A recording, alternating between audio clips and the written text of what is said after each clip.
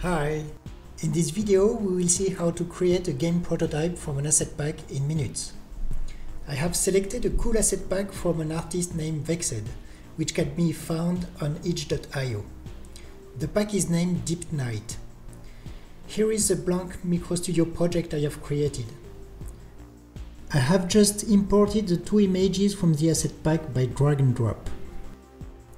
That one is the image with all the character animations.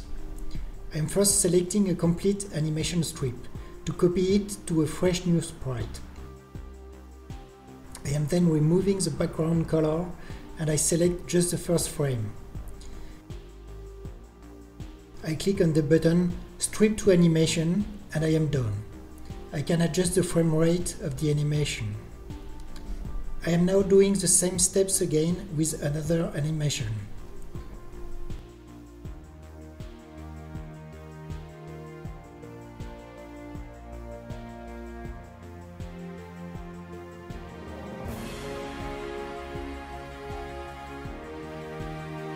Now I am renaming the sprites Player Jump and Player Run.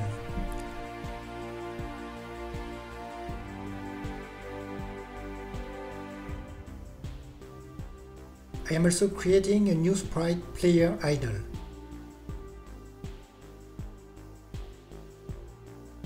Let's jump to the map editor and start creating a simple map. The important part is the block size, which has to match the size of my tiles. Here 8 pixels by 8 pixels.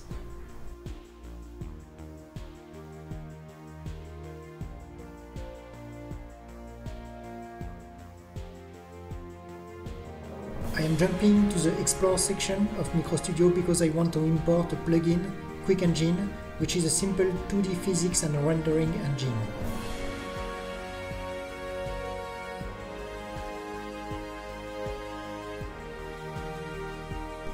According to Quick Engine documentation, I have to call quick.init, quick.update and quick.draw like this.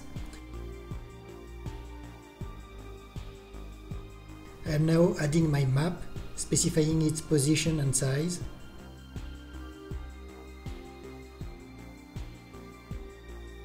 I also add the player character.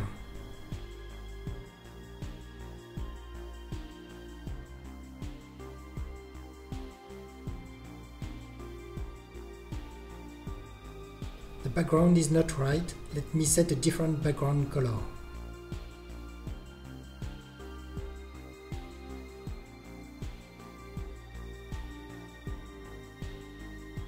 We now need to control our character.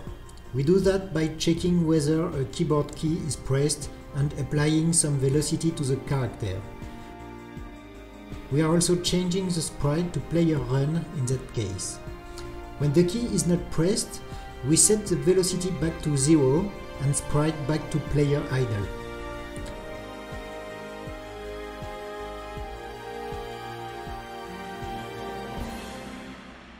Now when the up arrow key is pressed, we set some upward velocity to our character, allowing him to jump.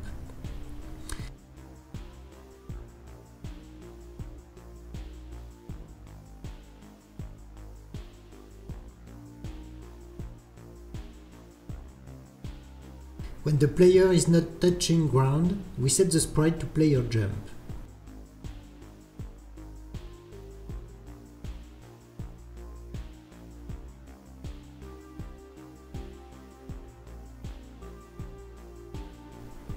Our character falls naturally due to gravity, then hits the bottom of the screen.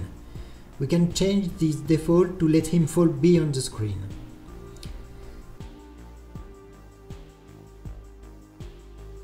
In this prototype, falling means game over.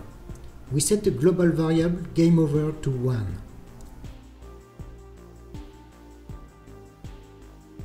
According to the value of this variable, we paint a game over screen or the normal Quick Engine scene.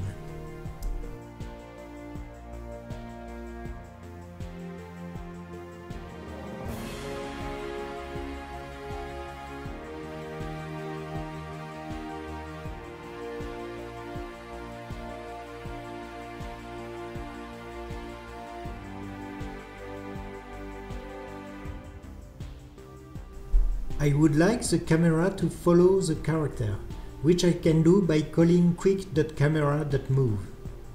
Finally, I am fixing the starting coordinates of my character, making it spawn on the far left of the map.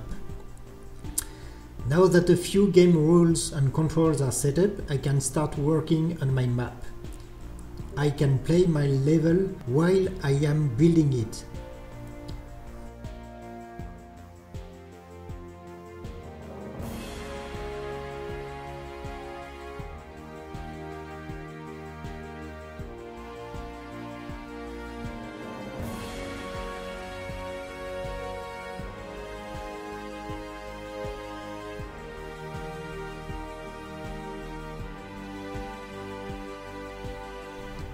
Thanks for watching, and check the links in the description of the video. microStudio is free and available on microstudio.dev.